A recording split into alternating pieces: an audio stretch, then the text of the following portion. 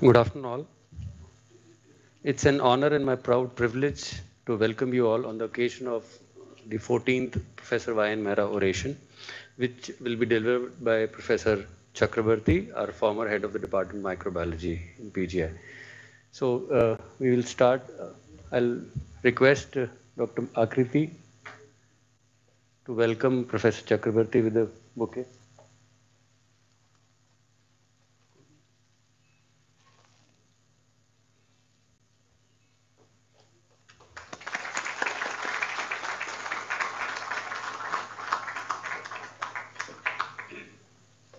Welcome our director, sir, Professor Vivek Lal, with a floral bouquet. Welcome.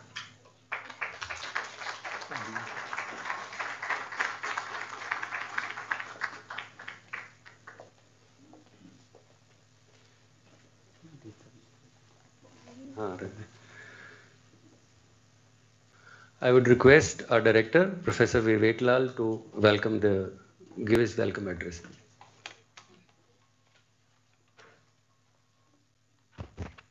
So, good afternoon, everyone. Welcome to this year's oration. This is, I think, the 14th Professor Yashwant Nath Mehra Oration, Yogendra Nath Mehra Oration. And when I walked into the hall, his face just smiled at me. This is what it was when I was his resident. It's not changed, actually. I'm telling you, it's just kind of, I thought he just came alive. He was the founding father of the Department of ENT. And not many know the kind of tribulations that that department had to face at that time. Because there was always an infighting, not between ENT surgeons themselves, but between ENT and other departments for space, for OTs. It didn't have the kind of exalted, it didn't have the kind of exalted position that it occupies today, where you're also having MCH in your subject. But he fought through in all these tribulations, established the department, and we know where it stands today. Alumni from this department are the who's who across the globe. So it's an honor to be here for this oration. I, as a resident, had two clear memories of Professor Y.N. Mehra, and I will narrate them to tell you just how different residency was during those times from as it is today. I once saw a patient who had a 6-nerve palsy. So I took him to the ENT OPD. There were no MRIs then. And Professor Y.N. Mehra was sitting there in the OPD, and he said, rule out a nasopharyngeal carcinoma. He said, rule out a nasopharyngeal carcinoma. So we got a few tests done. We did a CSF, right? And we did some X-ray, plain X-ray of the skull, whatever you used to say, Townsview or whatever. These days, X-rays are alien to me. We go for MRI straight away. And after a week or so, I went back to him saying that we didn't get any evidence of a nasopharyngeal tumor because the CSF doesn't show a malignancy and the X-ray doesn't show any erosion, whatever that view was called. So Professor Mehra looked at me.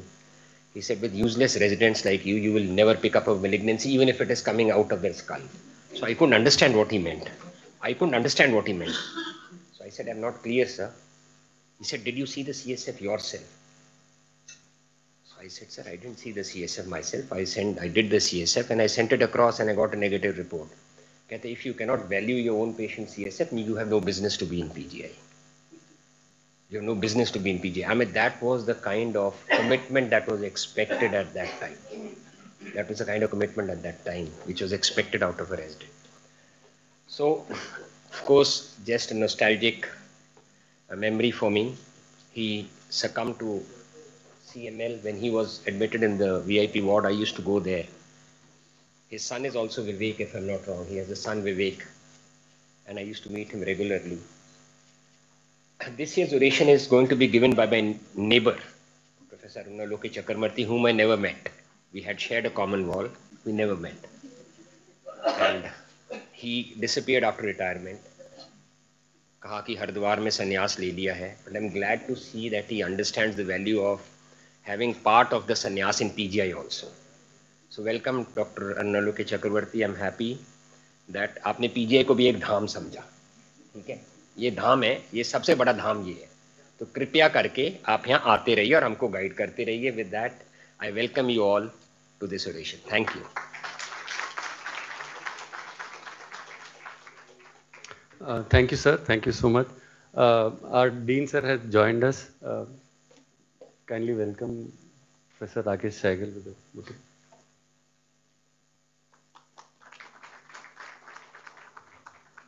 So now I would like to call upon Professor Naresh Panda, head of the Department of Otolaryngology and Head Neck Surgery, to share his journey with Professor Mehra.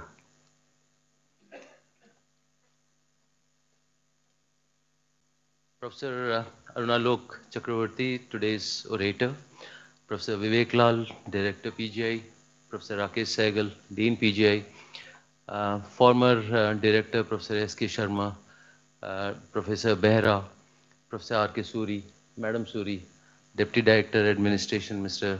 Kumar Gaurav, and Kumar Abhay, our financial advisor, faculty members, and dear friends.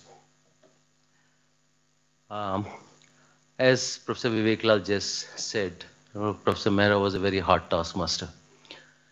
It was very difficult to satisfy him, and the only way to satisfy him was working like him.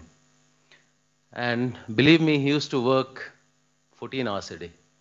He will probably the first one to come to PGI, and he had a Toyota Corolla those days when I came in 1984, and those garages which you see 10 of them in front, and he will come exactly at 7:30, 7:35, walk his way to his office, and then from his office he would put on his apron. I don't know, he will never wear a shirt those days. Air conditioners are not there. They will put it over over their vest, and then walk into, like at dawn, he will walk into the ward exactly at 8 o'clock. If he is not coming at 8:01, if by that time if he has not come, that means he is not coming. That was the level of punctuality he had. The journey which we saw as regards the detection of fungus is again 38 years old. And Professor Chakrabarti would agree with me that it was one of the rounds in our daily morning rounds where me and my another colleague of mine we were waiting for the thesis topic, and he was always after, sir mera thesis topic kya hoga. He will say, oh, I'm looking at it. He was a great thinker. And in one of the X-ray PNS, we didn't have CT scan, we didn't have MRI, and he had a look and he said, what are these whitish shadows within that black opacity?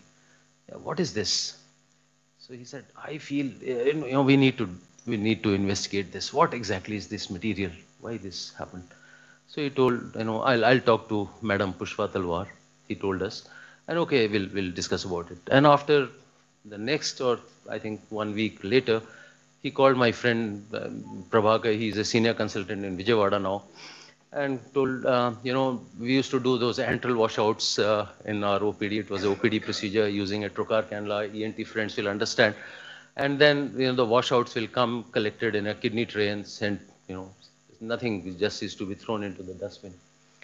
So he said, you collect the entire material and send it for, KOS smear. So that was when 38 years back, the journey, the foundation of the fungal disease for which Professor Arunaloke Chakrabarti is known to have carried it for 38 years and is a master in the field, started in one of the rounds where we did not know anything about the fungal disease those days. We just did not know. Anything fungus used to be called as fungal granuloma.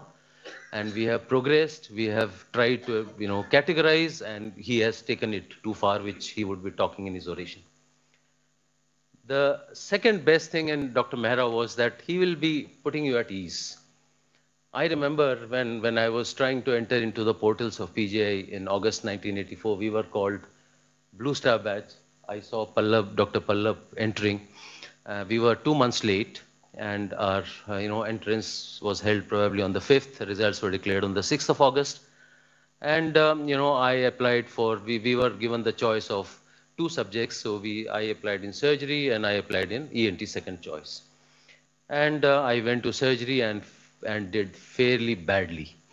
So badly that, Dr. Kuldeep Singh asked me, there was a CA breast case, and asked, okay, tell me. And I was really elated that, I am a master in CA breast because, that was a good case. he asked me about, okay, you know about chemotherapy of carcinoma breast. And I was completely floored. I said, sorry, sir, I haven't read in detail. And, after knowing that I have not read in detail, he asked me another question on chemotherapy of breast, and I knew my fate. So I said, then he said, go. And I thought in my mind that, sir, I just thought that, sir, I'll come back again for surgery because that was my primary choice to become a general surgeon. So, and that time the registrars, Operation Blue Star, it was all army all around. So the registrar man was there and said, आपको ENT में आपने apply किया है ना, आपने नीचे चलिए मेरे साथ, वहाँ wait कर रहे हैं Dr. Mehra. So I went, I was really scared that, I entered the room. Dr. Mehra and Dr. Maan were sitting, and I thought that, they were waiting all the other candidates. They used to call 5 times the number of seats, so 9 candidates were already examined, so they were waiting for me. And the moment he, saw me, he said, young man, where were you? So I said, sir, I had gone for surgery viva. Okay, so surgery is your first choice? I said, yes, sir. How did it go? Very bad, sir. So, okay. So, but ENT is not your choice. I said, sir, it's my second choice. I haven't done well in ENT, in surgery. So he asked me, if you are selected, would you join? I said, sir, I'll consider. So he asked me, and then there was a clinical case. He told one of our seniors, Professor Achal Gulati, who was conducting the spotters, and I did finish my spotters, and then I came for the viva. I was given malignancy, yeah, and with unknown primary, and I did very well. And I could know from his face that probably I'll get the seat. I knew, I had that intuition. So I joined, and then it was really a great journey. It was a real great journey because he had that mastery. He was such a great motivator, inspirational figure. You would know when you enter his room, he would know the purpose for which you have entered his room. If you are going for leave, he will just not look at you. And if you have gone for, say, for some work, for patient related, he said, Naresh, batao kya hai? So like that, that he was a master reader of minds. Had a great sense of humor also. Our seniors told us that a senior resident, he was wanting to do MCH in neurosurgery. So he was very scared to go to Dr. Mehra. So ultimately he approached Dr. Mehra and told, sir, I want to do MCH in neurosurgery. So, he had that habit of doing like this. And he said, okay, if pus can go from the ear to the brain, so can you. Go and do your MCH. And he ultimately did his MCH and went to US and became a great neurosurgeon. He was such a visionary that, way back when cochlear implants were introduced in 1982, the first commercial cochlear implant was available in 1982. And 1985, Sir thought of having a workshop on cochlear implants. There was a group in Germany called OneFi who were into, making a prototype. Europeans most of the times compete with the Americans, and they were trying to make their own prototype after William House had made a single channel cochlear implant in 78, was commercially available in 82. And this they were trying to do it. Sir called their people and then audiologists, and we were told, do all that. What is the insertion? How do you do it? All junior residents. There were only 2 senior residents. We just were made to present. We were not so lucky that we couldn't start our cochlear implant program. But nevertheless, when we did our first cochlear implant program in 2003 with the help of Professor Mohan Kameshwaran from Chennai, you could see the smile on his face. And he told me, I knew, Naresh, we will do it one day, and then we have done it. So that was Professor Mehra, sir, and his wife, Mrs. Mehra, is a very affectionate lady. Even today, every year, she thinks about the department. She would contribute to the department fund every year, and that's the affection which she has been showing on us, talking to us, off and on.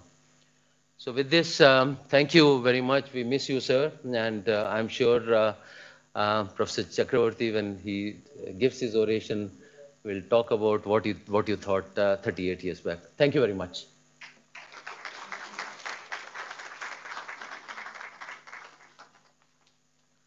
Thank you, sir, for sharing your experience and journey with Professor Mehra. Now I would like to call upon Professor Jayamanti Bakshi to introduce the orator for our evening, Professor Arunaloke Chakrabarti.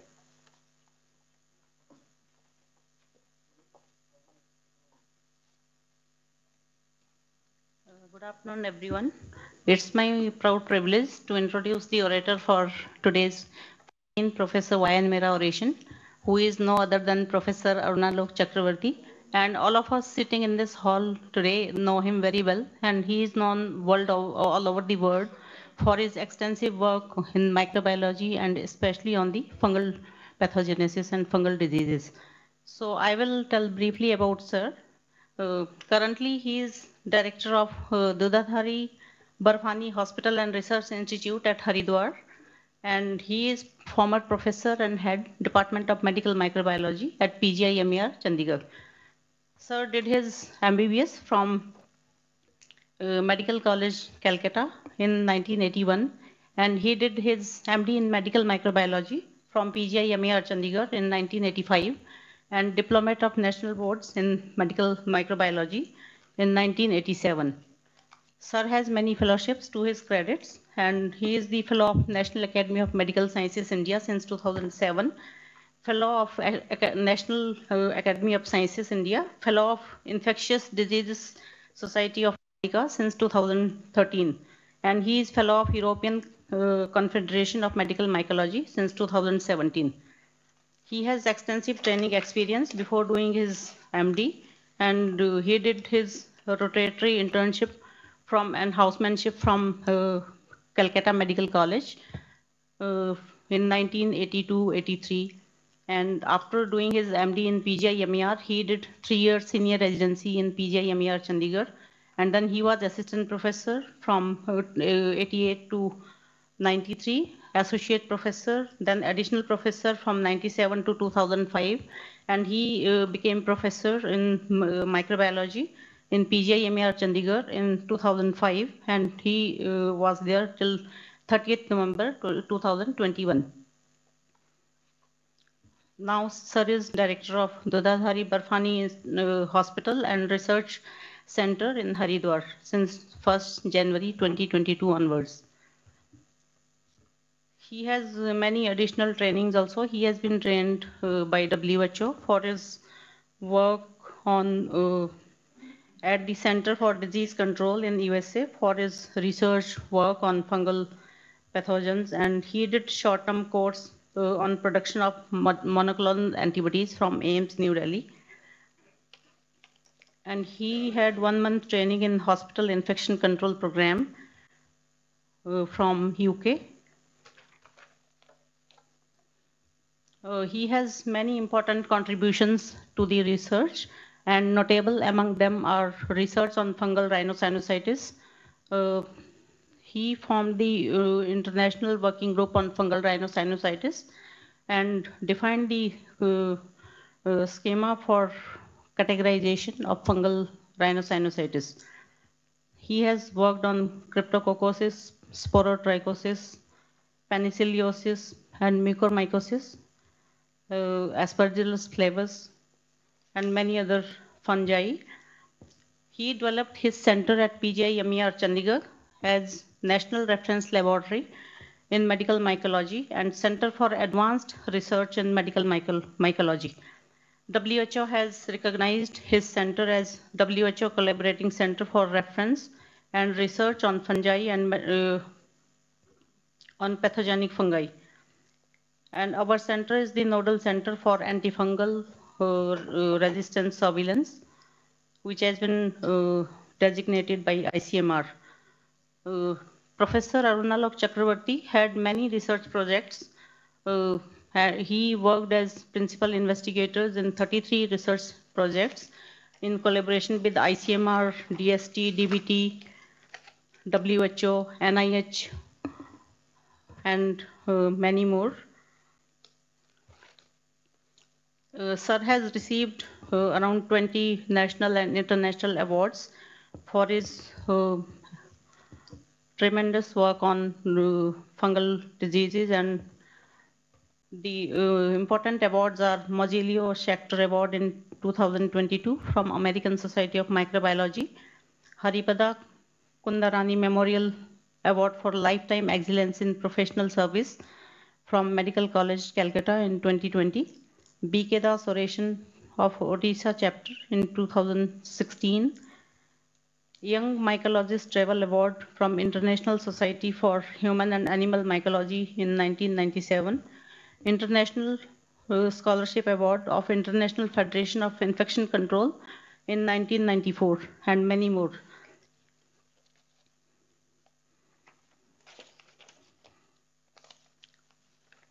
Professor Chakrabarti is a member of expert bodies all over the world, and he is member of 27 national and international expert bodies. Important among them are, he is president of International Society for Human and Animal Mycology from 2018 to 22, member of WHO expert group on priority fungal pathogens in 2020. So this is a vast list, and I will not enumerate all the names. He is member of 28 scientific societies, and he is fellow of National Academy of Medical Sciences, and he was president of Indian Association of Medical Microbiologists in 2011 and 12. Sir is European Congress Clinical Microbiology and Infectious Disease Society member, International Society for Human and Animal Mycology. He is a member of that. He has been President Indian Association of Medical Microbiology. Sir is on the editorial board of scientific journals, and he is editor of Medical Mycology from 2006 to 2018.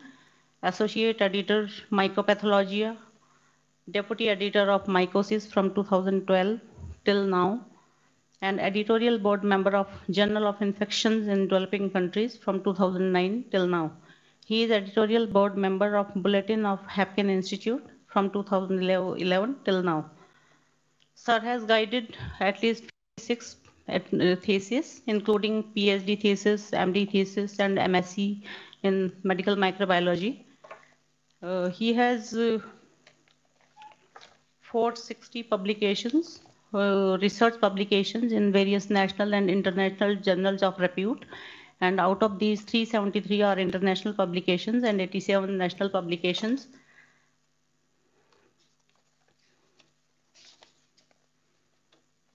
Sir has delivered many lectures, orations, and previously also, and he is editor of 2 books, and he has 21 book chapters to his credit. So he has presented at least 375 papers in various national and international conferences, has delivered lectures at conferences, workshops, and CMEs. So with all these credits to his career, I invite Professor Arunaloke Chakrabarti for today's oration. The title for his talk is Rhinosinusitis, Unraveling the Disease Spectrum. Sir, please. Thank you.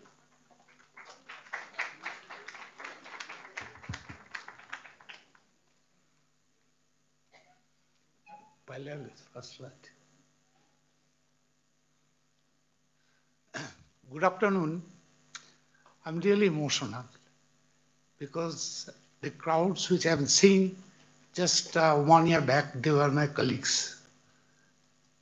First slide.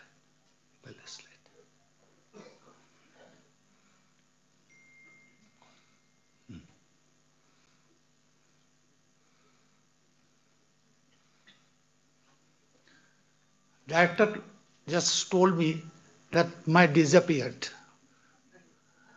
I generally think that if we come after retirement without any particular activity which have been asked for, लोग कहते हैं बुढ़े फिर आ गए, तो मैं ये सोच के I generally try to avoid.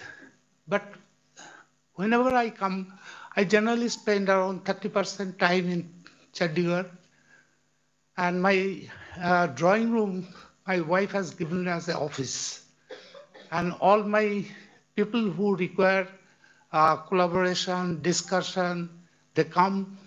We really have a very heart-to-heart meeting. Of course, in library, it is after effort. I'm not sure whether it was the previous director or present director that made the office. That office is for the retired faculty. They need not have to go to the department because you may disturb somebody. That's a wonderful area where you can call others. I'm thankful to Dr. Rana for making it functional. So I would say that next time onwards, as Dr. Bireklal said, I'll try to come there and have not in my office. I, as a speaking like director, Dr. Bireklal, Dean Rakesh Sehgal, my esteemed friend, Dr. Panda from ENT, so my teachers, seniors, Professor S.K. Sharma, Professor Chawla, I'm really feeling emotional. Friends, Dr. Mehra, I still remember, in 1984, I've just seen him as a glimpse, not any idea. 1988, when I became faculty, I went along with Dr. P. Talwar to negotiate one equipment. And he was medical superintendent. And Dr. Talwar introduced me. He is the new faculty in mycology. That time my mind was whether I stay in fungus or going to the virus. It was going on. But Dr. Mehra was, first presence made me very, really I would say that the person took the decision about the equipment. I explained why this equipment is required. After hearing me, he decided, and he said, just send me the specification, nothing else. And the equipment came after 3-4 months. I would say this type of person, it was really unbelievable.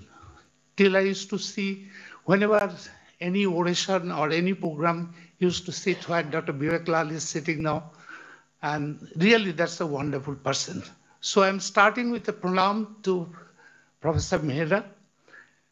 The topic which I'm going to discuss is a very interesting one, though I know my two non-doctors colleague is sitting here.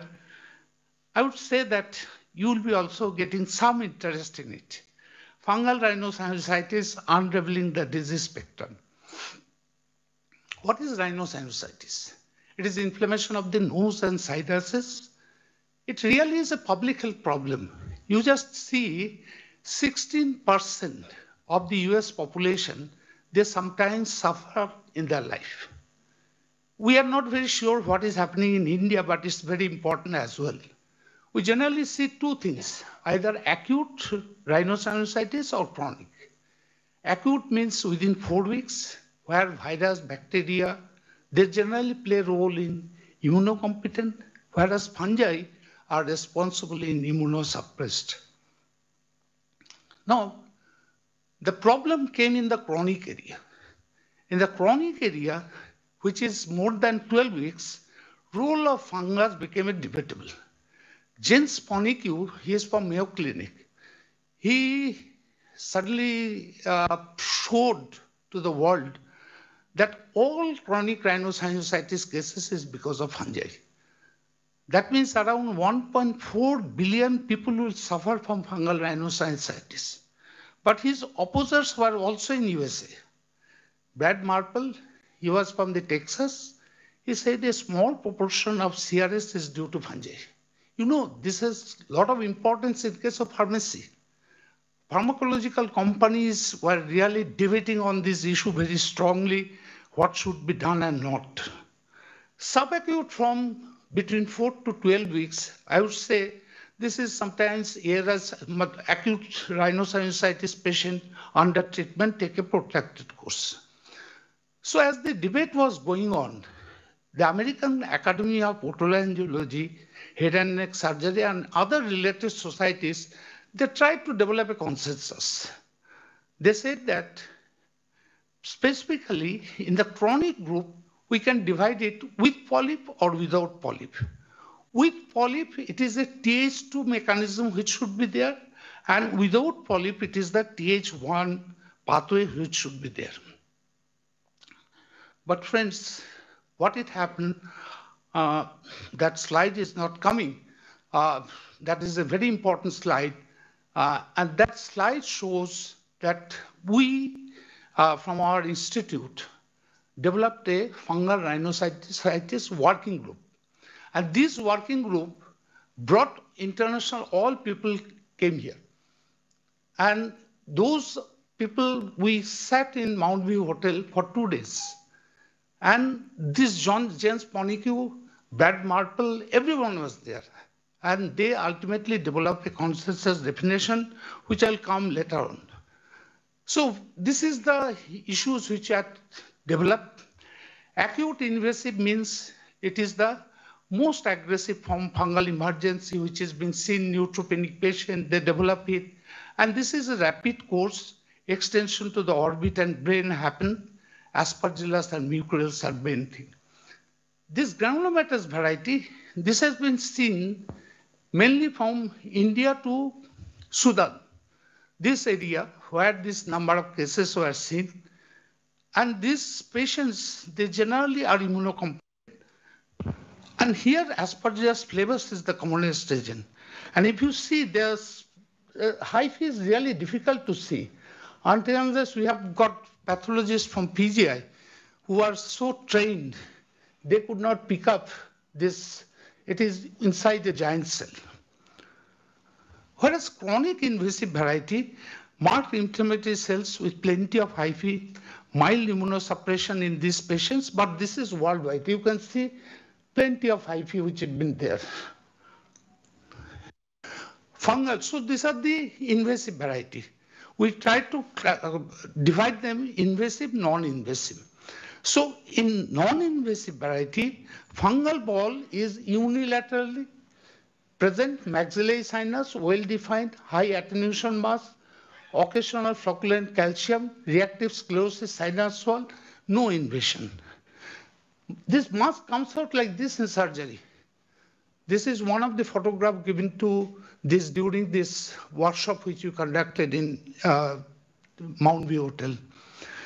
Now, this fungal ball is seen more in case of the France, in case of Taiwan. Of course, we also see, but not so many cases here. Here the problem starts. This is the allergic fungal rhinosinusitis. Initial definition by Bent and Kuhn has these 5 characters. Type 1 hypersensitivity, nasal polyposis, characteristic city finding, allergic mucin, and this is the sarcoplasmic crystals. I could see that this is Dr. Ashim Das could identify it, there is presence of fungus. So really it's very difficult. But this James Ponique, he developed a stain which can easily pick up fungi. So that's a very interesting thing which happened. Now, this is the classification which I was trying to show you. Now, this classification, I have no time to discuss all these factors, but what I will try to do is that I'm going to discuss the acute invasive, especially in case of mucor, what happened, and regarding eosinophil-related fungal rhinosinusitis. Friends, concern for mucormycosis in India is nothing new. We had already shown that 10 to 70 times mucormycosis in India compared to the Western world. But what happened during this COVID, it's just a tsunami.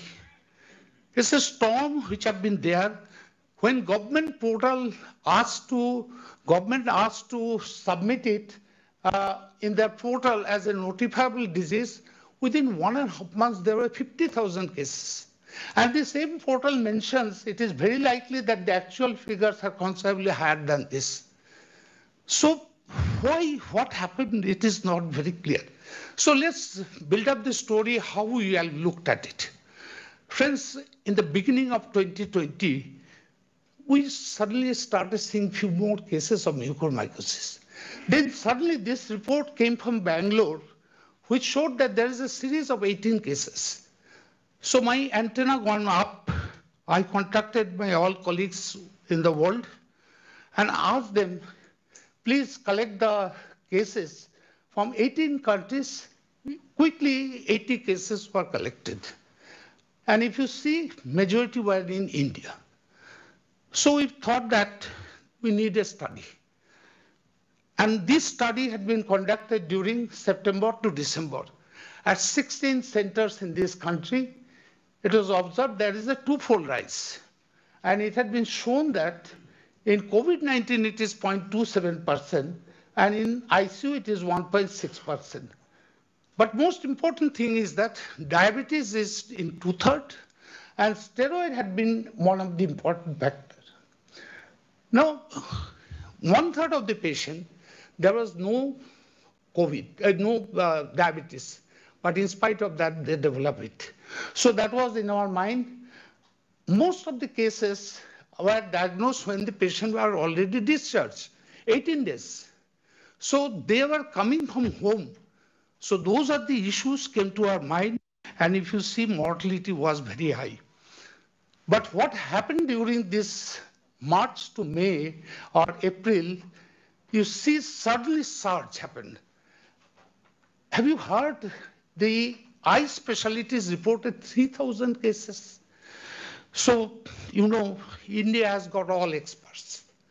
It's not the mycologist who need to be the expert or Dr. Vivek Lal in neurology to be the expert. It is all the people in other disciplines are expert.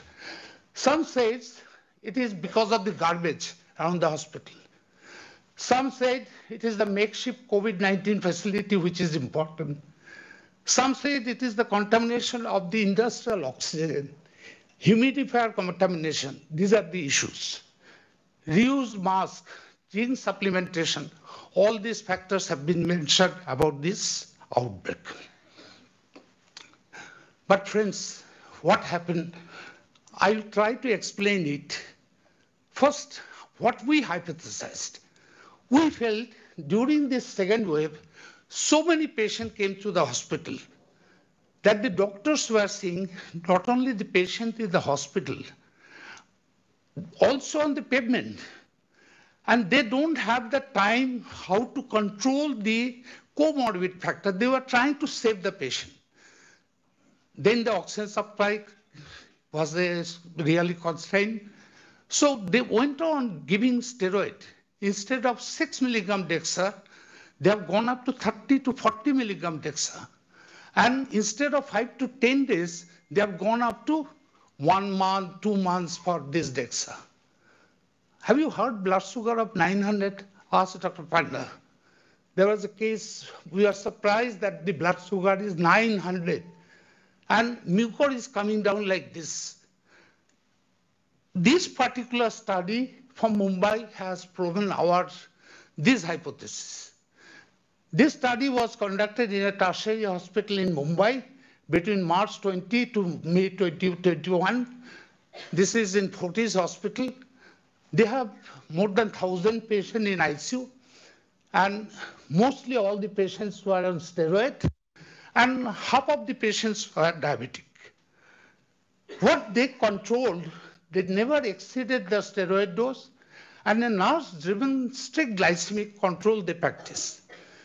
And in spite it is in Maharashtra, no case of mucormycosis was reported in that hospital. So this opened our mind further. So again, we conducted another study, 25 centers this time. More than nearly 2,000 camp cases and nearly 4,000 control. So here, other than diabetes and steroid, what we found is that rural residents and zinc supplementation is also an important risk factor. There are multiple case control studies reported from India.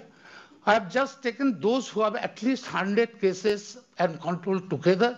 And if you see, all of them had shown the same finding, except someone has shown frequent nasal wash or cloth mask like this. Otherwise, question was very simple, that there is diabetes and steroid, which is important. Now, what is happening in case of this hyperglycemia? In case of, diabetes, even COVID-19 damaging the pancreas. Third is steroid and stress. All these are increasing hyperglycemia, causing hyperglycemia, and this hyperglycemia ultimately leading to the hyperferritinemic syndrome. And this is causing reactive oxygen species release. Free iron comes in the circulation. Along with it, our different autopsy series has shown that there is endothelitis which is being present. And this endothelitis, what it happened, GRP78 receptor, it is upregulated, and mucor has the COTH1 receptor, COTH receptor, which gets adhered, and from that it can enter.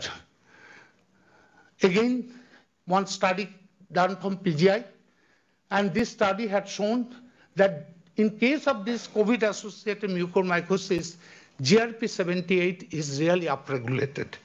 So friends, this particular cartoon can explain you better because of high glucose, free iron, siderophore, decay condition, there is ER stress, endoplasmic reticulum stress. And that upregulates GRP78 where COTH3 gets adhered, and this ultimately takes the mucor inside the blood vessel, causing the thrombus formation. So this was the scenario. Scenario means at least diabetes, steroid is very clear. But then what is about the environmental factor? Because so much hypothesis came. So we next look into this issue. We first again did a multicentric study. Manisha from our department led that study. And this study showed that neither oxygen, port oxygen cylinder or humidifier water in any of the hospital are contaminated with mucorals. These were all those people sitting and hypothesizing. What we found that the AC vents are contaminated, and because of that, there is high mucoral spore count. But then people said, there are so many cases who are treated at home. And they also acquired mucor, and then they came to the hospital. So another study required. Dr. Anup Ghosh in our department, he went to all these places, and he found the 25 patients home who were not being treated in the hospital early. They were treated at home, but with mucor came to the hospital. So he collected the sample in the year, and you see bedroom is very much contaminated. And what he found is that this is the Rhizopus harigeus, which was isolated from the environment and the clinical isolate, both of showing the same species. Then he did an AFLP, that is amplified fragment length polymorphism, to show the correlation, and showed that it is very much correlating with the bedroom isolates. So all these things have clearly, confidently had showed that how this outbreak had happened. It was a more man-made, and when we trained the doctors, they really had stopped giving the excess steroid, and they started controlling the blood sugar. So that really helped in controlling the outbreak. But some of the people who are NRIs, and they are just trying to malign our country. I was hearing the story that the cow dung is a very important issue. We never ignored this aspect. But then when this paper came, this is Dimitrios Kontanis, is a very revered person for me. And he said that in this paper, mainly through the fumes generated from the burning of mucorales-rich biomass like cow dung and cow stubble, which is the main factor for this outbreak. Then our team again sat. We felt that now we have to do a study. So we did a study, and Cathedral from community medicine had gone. You can see we have collected air sample during burning of the cow dung, before, during, and after. And also cultured the fresh and dried cattle dung, soil samples, and also the indoor air samples from the house with or without keeping cattle. What we found is that there's no difference. Then we found that even mucorals were found. These mucorals were not causing human infection that time. And also there is no difference in the samples from the houses with cattle or without cattle. And here also you see that the difference was not significant. So we said this, no significant increase in mucorals in air during and after burning cow dung cake. And most common mucorals from soil is cow shit. Cow dung was Lichthymia corymbifera, whereas Rhizopus aeregeus was from the indoor air sample. So unlikely, the cattle dung burning contributes to the occurrence of mucormycosis. Friends, I presented this in the month of May in Washington in my oration in American Society of Microbiology. Dimitrios Kontanis was sitting there. He came out and said, Arun, I never wanted. It is that the Indian lady was insistent. I don't know. How you put your name in it and without knowing about it. This was a very serious thing I felt. ICMR did a very good study. They have shown that different COVID type has no relation with the COVID-associated mucormycosis. We now are working, this particular paper is almost under publication, where we try to see how COVID is changing our immunity. And this is the different patients group had been taken. You can see this is with COVID-19, this is with mucormycosis, this is with COVID-associated mucormycosis. And here we found there are several differential gene expression. And these are the factors which are governing the different immunological parameters. I know this is a very specific area for discussion. This is a transcriptomics assay.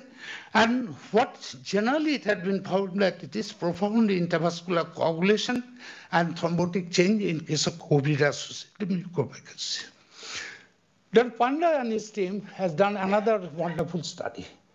They found that, of course, the case numbers increased during this period, but at least they have shown the awareness increased so much that the people, they were already coming with a, which is not so severe, like vision loss, restricted extraocular movement, all these were seen in the pre-pandemic period.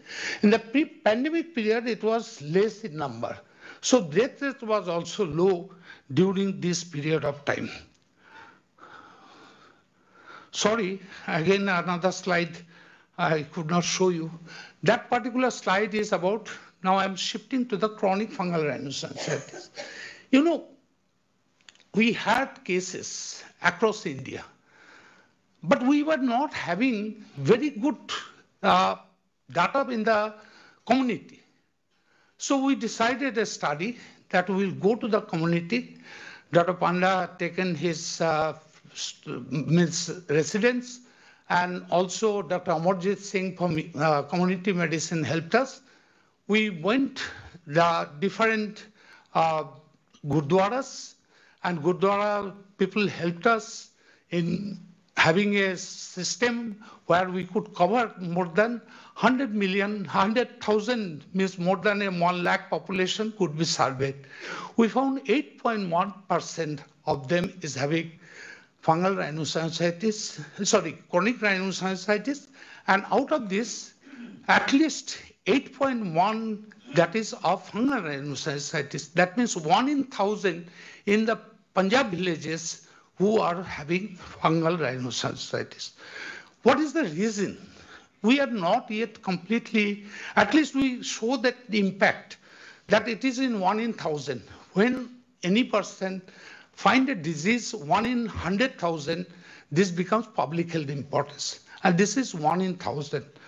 So this particular disease, we collected spore, we found this is in the winter months, the spore count goes up. And most of the cases occur in the winter months. What happens in these winter months? You all know, this is the wheat thrashing season. And this wheat thrashing increases the spore, and that's why we see more of fungal rhinosinusitis. Dr. Asim Das and his team, we are also associated with it. We covered around 665 rhinosinusitis cases. Histopathologically, you can see the characterization. Mostly, the patient have AFRS. Of course, you can see there are quite a number of cases of acute, chronic granulomatous also, very few chronic invasive, and fungal ball is only 3.9%. Some are having mixed infection. So here, what is the debate? Let me just, with a short form, try to say the debate. You know, allergic fungal rhinosinusitis, there is not a problem. People accept it. But eosinophilic fungal rhinosinusitis, there, Jens Poniku tried to say that all because of fungi, and he said that there should not be term allergic because atopy is not the factor. It is the eosinophil mucin which is being present, so accept it. It should be called as EFRS. We accepted, and he said that some of the people, when this fungus enters in the nose with genetic susceptibility, they bring eosinophil there. And eosinophil has the major basic protein. That causes damages of the nasal epithelium, and because of that, there is secondary bacterial infection. But this madam found another thing. Madam Ferguson, she found that there is another disease called eosinophilic mucin rhinosinusitis. There is eosinophilic mucin, but no fungus is there. What she tried to say is that you cannot use antifungal in this. This is systemic dysregulation. And then we also found in India, there are allergic fungal rhinosinusitis which also goes in invasion. So this problem remained with us. At least we could resolve that allergy and eosinophil we can accept. But we cannot accept all chronic rhinosinusitis is because of fungi. So Dr. Panda's another colleague, Dr. Sarvanan, conducted this study. And this study where he tried to see whether there is any difference between EMRS and this group of AFRS. What he found, there is no significant difference. So we think the whole issue is too much, you are dissecting out. Major issue, which is of TH2, which I'm going to come. You see, in USA, it had been found that mostly their cases are because of alternaria. And they have shown that there is allergy to alternaria which is significant, not with aspergillus. But in India, we have got aspergillus and we have hardly anything in Demetrius fungi. So in case of the, when they have shown this study, one of my MD student, she conducted a very good study. She conducted Pratibha Kale, she is now in Delhi.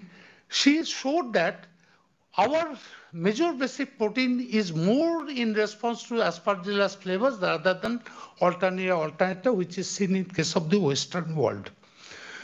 So friends, what I'm trying to say is that all this is the really the way TH2 is being stimulated. You see, sinonasal mucosa serves as a physical barrier. But epithelial dysfunction leads to chronic stimulation of adaptive immune response. And fungi are essential component of the sinonasal microbe. The protease in fungi is very important that degrade the epithelial tight junction, And that is helping ultimately the receptors which are there, TLRs and other CLRs, and the other fungal component, they are also playing an important role in causing this disease. So TLRs, CLRs, all these, ultimately I am not, because you all are not immunologists, those who are immunologists would have more interest in this area. But just think about, this is a Th2 response. Now, eosinophil is also very important here. Basically, eosinophil prevents tissue invasion, also contributes in the immunopathology of inflammation. Pro-inflammatory proteins already I have mentioned, these are important. And here what is being seen is that there is extracellular trap which has been playing a role in this. And this has been already shown in case of ABPA, which we need to show in case of chronic fungal rhinosinusitis. So there is a similarity between AFRS and ABPA. A lot of similarities are there. And even it had shown that some of the patients who are ABPA, the later part they developed the AFRS. It has been shown by Dr. Shah from Delhi. Around 23% patient, they have got chronic rhinosinusitis when they have ABPA, and 9 agreed for surgery, 7 confirmed the same thing. Even Ritesh had shown one of the patient that presented with ABPA was diagnosed AFRS 1 year later. Friends, what is happening here? In both this, AFRS and ABPA, whole genome sequencing is now giving us more insight in it. There is because of some change, there is loss of diversity. And loss of diversity increases the aspergillus flavus and fumigatus in it. And this higher presence within this inflammatory pulmonary sinus cavities are the main responsible factor. So Dr. Ritesh was invited in a advances in aspergillosis meeting. We were together there. And there, this hypothesis which we have put together, that fungal spores become trapped in the airway mucus, causing fungal sensitization. Spore germinates into hyphae. In a genetic susceptibility population, Th2 is the main important response. Fungal specific Ig and total Ig production, mast cell degranulation, late phase allergic inflammation. Finally, eosinophil attack the hyphae, degranulate, and release inflammatory mediator. And AFRS and ABPA, then it is causing because of it. Life is not simple. Bacteriologists came. They said whole chronic rhinosinusitis is because of bacteria, not of fungus. So you can see they also came with this Staph aureus super antigen, which have got several of these factors. So whenever there is something, we have to do some study in it. You know, in case of super antigen Staph aureus, it causes immune dysfunction, it causes epithelial barrier dysfunction, causes biofilm formation. And we found in case of the chronic rhinosinusitis, there is polymicrobial biofilm formation which is there. So one of my PhD had completed this study in this area. It's an extensive work. In 2 slides, I like to sum up his work. What he's shown is that in case of human nasal epithelial cell expresses all these pattern recognition receptors. And A. flavus has high allergenicity potential than Alternaria alternata. Enterotoxin can also induce the same response.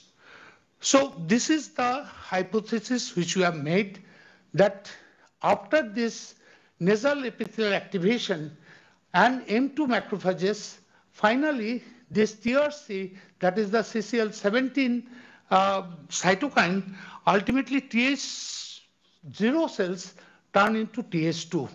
And Th2 ultimately causing this chronic eosinophilic inflammation. Friends, this is my end of talk. I'm just trying to say is that there are certain future aspects which you need to carry on. That's very important. One is, what are the important epithelial cell receptors for cytokine release? Is this interaction is specific, species specific? Are TH2 important for maintaining the chronicity? Is there any redundancy in the pathway? Or is the crosstalk between the pathway that amplifies the TH2 inflammatory response? Understanding the molecular environment in the sinuses and lower airway, that would be very important. How the immune response differs at different stages of fungal life cycle. What are the effects of eosinophil? Because eosinophil is very little studied. You please carry on. But I would request if anyone can develop a mouse model of fungus-related sinusitis, that will be greatly needed to better elucidate the role of fungi. So this is just what we have seen, the summary, what I have tried to explain to you. I was thinking, shall I make a slide of acknowledgement? Because so many people helped me, so many. I was thinking if I name, somebody will say, my name was not there. I helped you. At least I have no problem with the international collaborators. There are so many of them. But I would say ENT department, medical microbiology, pulmonary medicine, histopathology, community medicine, radiology, biochemistry, my students, and many other multicentric studies which you have conducted. With this, I thank you for your great attention.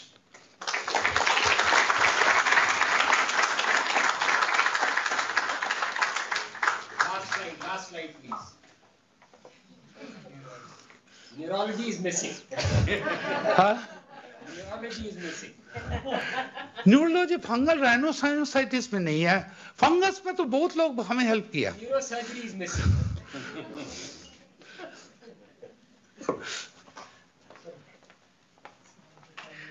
Thank you so much, sir, for taking us in the world of fungus and fungi, and especially talking about mucormycosis, which created havoc in the second wave of pandemic of the COVID. Now time for some honor. I'll request Professor Satyavati and Professor Vik to assist in honoring Professor Arunaloke Chakrabarti. May I request our director, sir, to honor Dr. Chakrabarti with a memento.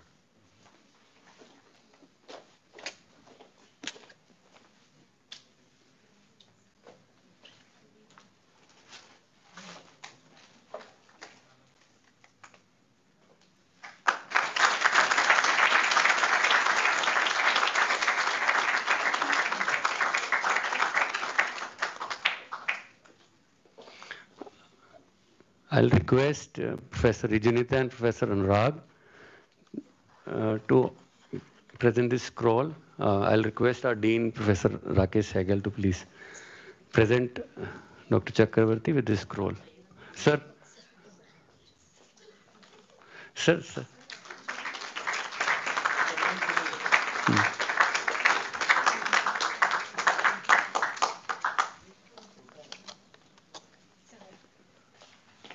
One thing I just forgot to mention, you know, my name is Arunaloke Chakrabarti. ये जो Arunaloke बोल देता है ना, I feel so bad. Bengali में ना रसगुल्ला खाने के चक्कर में they never K at this end, so it's a Arunaloke. I hope its E was not there, but it was put by my parents, so I had to keep it. Internationally, I tried to make them say Arun. Somebody says Aruna. Aruna is a female. So I really face a lot of difficulty with my name. Even my director calling Arunaloke. I'm not. Arunaloke Chakrabarti.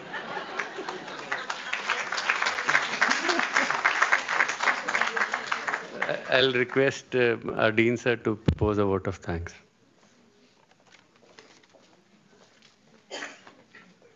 A very good afternoon to all of you.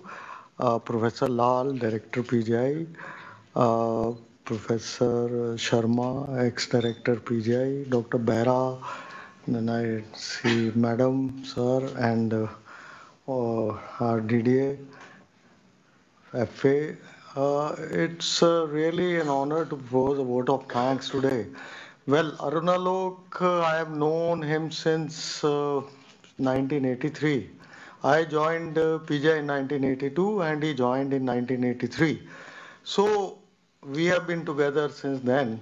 And when we joined the department, well, the three departments were already there: parasitology, virology, and medical microbiology. And most of the times they were at loggerheads. But now, when we were there together, surprisingly, we were never at loggerhead. Probably I didn't interfere in his work, and neither he interfered in his work. The reason was actually I couldn't remember. I didn't enter mycology was because the names were a bit difficult. The fungus, it was difficult to remember. So I told him that is why I didn't enter into your field. Otherwise, maybe I would have poked my nose into it and maybe got rhinosinusitis. So and it has been a very, very long journey of around, say, 39 to 40 years since we have known each other. And we are the best of friends.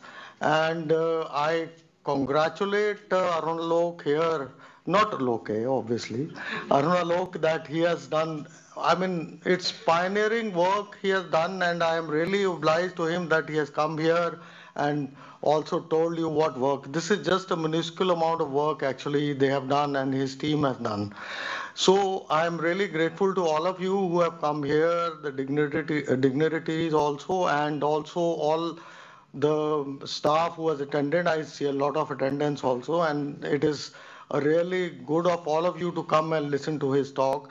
And I hope you have gained a lot of some knowledge about mycology, because mycology is a part of our life and this has come to stay, and it is going to be sort of all fungal infections were increasing. At when we were residents, when we joined together, mycology was really limited to some extent. Only Dr. Talwar, Dr. Pushpa Talwar was the one who was doing some work on that. And I am also thankful to all of the organizers. Dr. Panda is there, also whom I know him since long. And lastly, Dr. Dr. Mehra, I knew him personally also, and I can tell you he was one of the, I mean, very soft spoken, and he is told that hard taskmaster, but very, I know him very well. He's very soft spoken, very helping. Anytime you go to him, he would help in any work, say inpatient or anything. And I still remember meeting him a lot of number of times in this hall also and otherwise also. And it is an honor to be here in his remembrance also, that we are remembering such a person every year. And I'm also grateful to all of the people who have organized and helped in making this function a great success. Thank you very much.